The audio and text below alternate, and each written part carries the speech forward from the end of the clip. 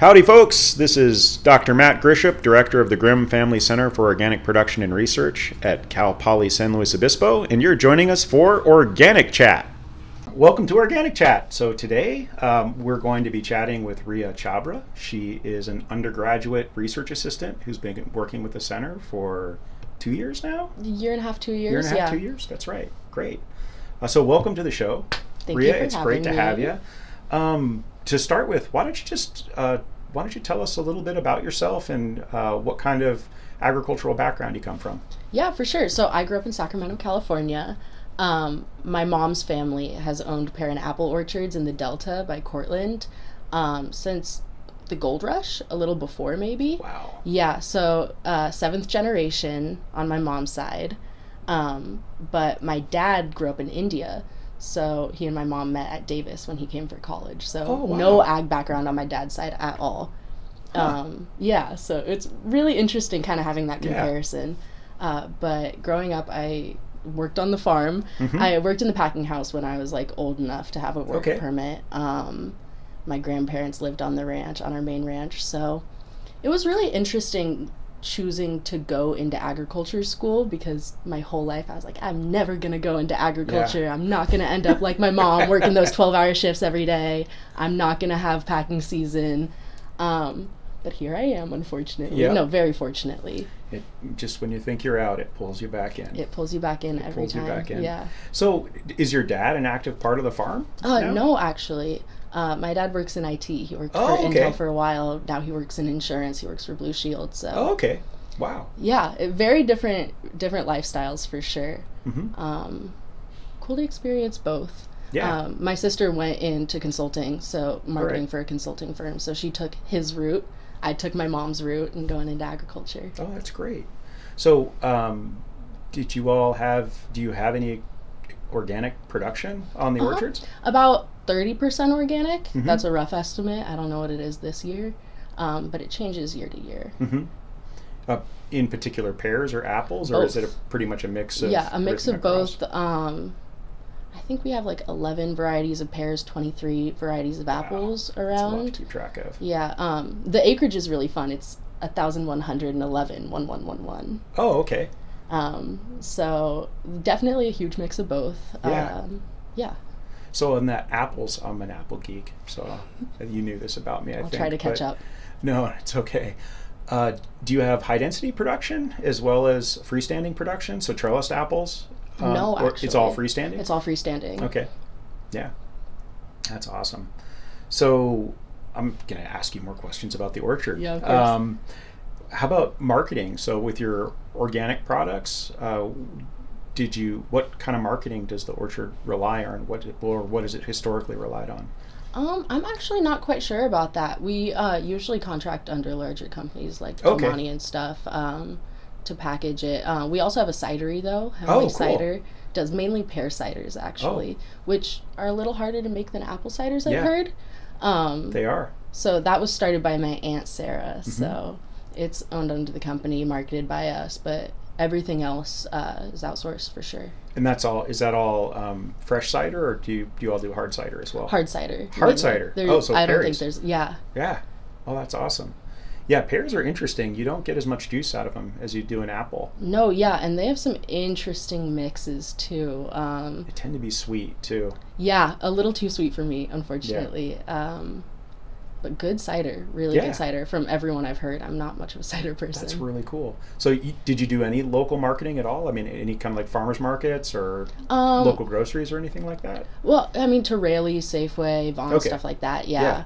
Not much in the farmers markets, but my mom worked for the Sacramento County Farm Bureau for a while. She was president for a couple of years, first female president. My goodness. So I got to like work Farm Bureau booths and stuff as a kid. Well, that's awesome. Yeah, so you really come from a very strong agricultural background. 7 generations. That's nothing to sneeze at. I forget it sometimes, and then first day of college, they're like, who plays Guess the Crop with their parents in the car on the way to school? I'm like, oh, I do. Other people do. No way. I play that with my kids. Yep. So, yeah, Guess the Crop's a good one. I'm finally catching up to my mom. I have a batting chance now, yeah. Yeah. Yeah, well, hey, crop science minor, right? Yeah, 2 minors, sustainable agriculture and crop science, yeah. Oh, wow. Oh, that's right. You're in the sustainable minor. And then you're an agricultural communications major, correct? Ag science major under ag science, sorry. Ag communication education college. Oh, okay. All right. Department, yeah. Right. Yeah, that's an interesting major. I really kind of I've interacted with some graduates of it, as well as current students like yourself, but the ability to kind of draw from a lot of different disciplines looks like it would just be really appealing. I was looking at other majors' curriculum sheets of like you progress in all your classes. You know, you have a page of your major classes. I have 4 major classes I have to take. Everything else is elective, basically. Right. I have plant science, engineering, all the things. So what have been some of your favorite classes that you've taken? I mean, it sounds a little nerdy, but I took an organic compliance class with Dr. Tubele last year. Oh, cool. Really cool. We got to fill out the whole CCOF paperwork for an imaginary farm, of course. But that was fun. I got to call my mom and go, guess what I'm not getting paid to do right now. Yeah, that's great. So you've worked primarily with Shane, who is a previous guest on the podcast, correct? Yes. And so you've been working, he's doing a broccoli irrigation nitrogen project. Have you worked on other projects as well while you've been with us? I mean, what are some of the other projects? I've dabbled in everyone's, I feel like. I like to stick my foot in what they're doing. I get a little too curious. But Megan, who's working on the Regen project, before she was a grad student, I did a little bit of the preliminary research for the SIA method. And then I've worked with Shane, were you here with Sarah and Miguel? They were undergraduate students working on the Ferrari project. Miguel. Before Xander took it over, I helped them out a lot. That was really cool to see. Helped Allison with the Nature Safe project. So definitely dabbled in everyone's stuff a little too much. That's great. But it's been fun. So what are your... what are the things that you're finding most interesting in what you're doing right now? What are the questions or the concepts that you're most excited to learn and explore?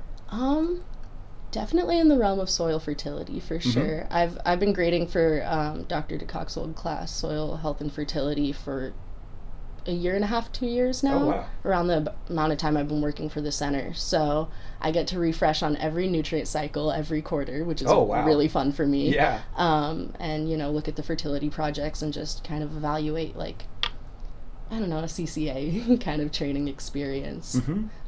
So I've been finding the nutrient dynamics really interesting in soil. Sorry, are you hoping to get your CCA? Hopefully. I don't know if I can pay for that on my own, but one day maybe. Yeah, I've taken practice exams and stuff for it, and that's always fun. Excellent. Yeah, it's a great program. So how about just in terms of organics? So you grew up with some organic agriculture, and you've been exposed to some more organic agriculture, here at Cal Poly. What does it mean to you? I mean, so you don't need to give me a canned definition of organic agriculture, but for you, I mean, what does it mean? Growing up, organics really just meant you have to run them at the start of the day because conventional is going to go on the line right after. You can't have it swapped. Okay. Yeah. Right. So your packing line, right? Yeah. Because you've got to clean everything out if you run any conventional fruit, and you don't want to do that twice. So organics usually meant 6 a.m. for me growing up. All right. 6 a.m. But now it means so much more. I mean, especially if you're going into the regenerative aspect of organics, it's so much bigger than just CCOF compliance.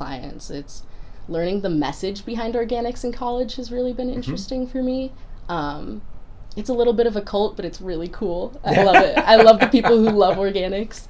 It definitely, maybe tight-knit community. Yeah, Amanda cut that. No, it's all right. But yeah, that's great. So what are you hoping to do next? I mean, what's next for you? Oh my God, scary question, right? I know. Every time someone asks that, I go, that's what old people ask college I'm in my students. 4th year of college, so I'm in the panic scary phase, and everyone gets that. But hopefully graduate school. I love research. I like the working to solve a question aspect of it. You know what I mean? I like experimental design. I like thinking through methodology.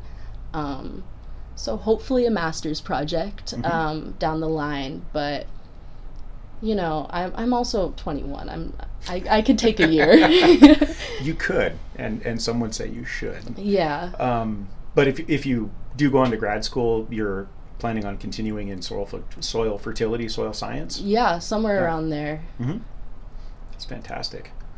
What's been the biggest thing you've learned while working with the center and with the grad students? Oh, fun question. Or you can give me three. Okay, I can give you a top three.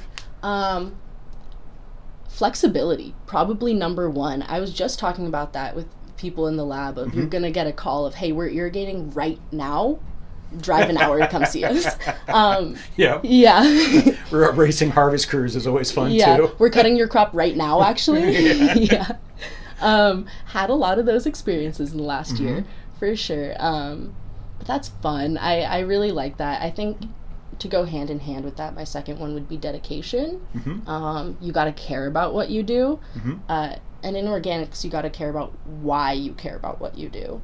That's super important. Going into, I don't know, college in general, I thought I would really take the environmental path of it. And organic agriculture is that perfect, intersection of, I get why we care about this. I get how we can, make that change. Yeah. I don't know my third one. That's all right. You don't have to have three.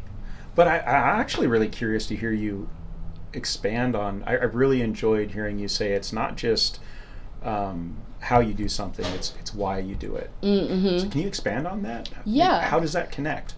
It's that's an interesting question, actually. It's more of the you're applying organic fertilizers, right? And you need to apply maybe a little bit more liquid to hit the same nitrogen applications that you would with a conventional fertilizer.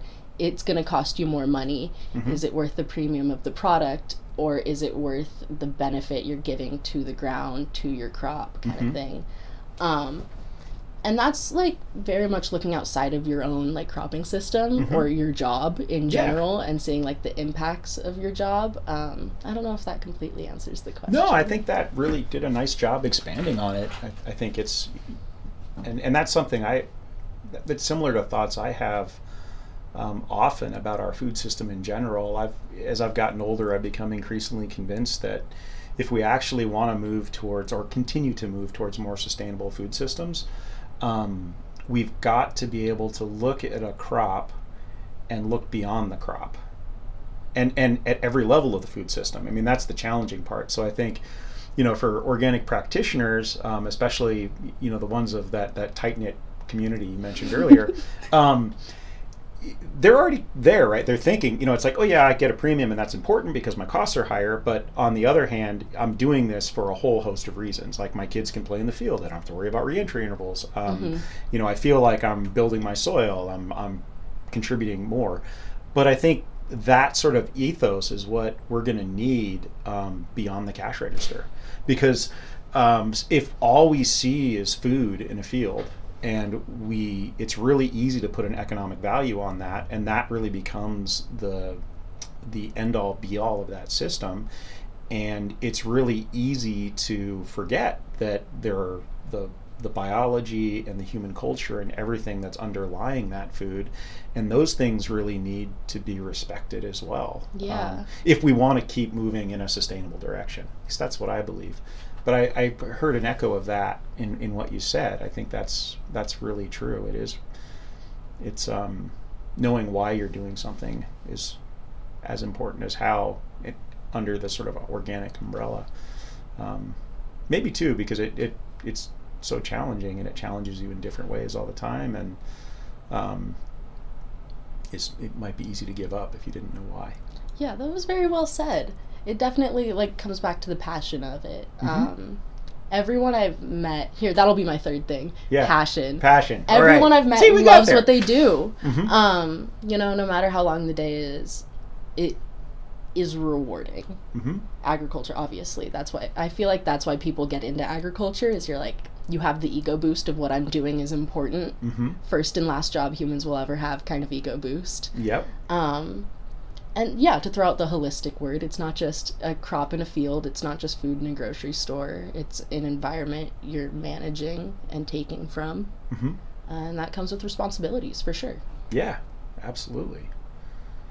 You see here, I had a question for you that built off that.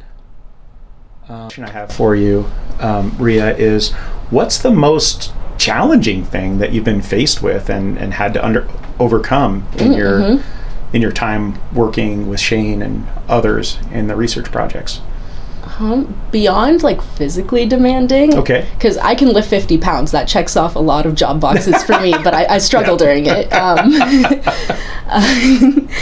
It's, I mean, exactly what we've been saying this whole time. Of there's so many factors you have to wrap your head around, especially in Shane's project. He's doing, the fertility management. We're building our irrigation system. We're, thinking about both of those factors. We're doing in-field incubations. We're, testing the soil in lab. We're doing extraction. It's all of these factors that all come together for one greater research question, and it's kind of dialing it all in to like, what are we thinking about right now? That's been the most challenging part for me, definitely. Okay. I ask all the little questions, you know what I mean? And it's the coming together that's been tough. So sort of creating the boundaries around what you're trying to ask and what you're hoping to get out of it, and then how you're going to do it. Yeah, it's easy to get carried away in the everything of it all, for sure. It is. Yeah, I mean, finding those sort of natural boundaries where you can understand something is a challenging proposal. Yeah. Well, thank you so much, Ria. It's been great chatting with you. Thank you, so much for all the work you've put in for the center, and hopefully there'll be a lot more to come. Yeah, thank you for having me. I love working for the center. Thanks for listening to Organic Chat. This podcast is recorded on the Cal Poly campus. Production provided by our production engineer, Mary Nascimento.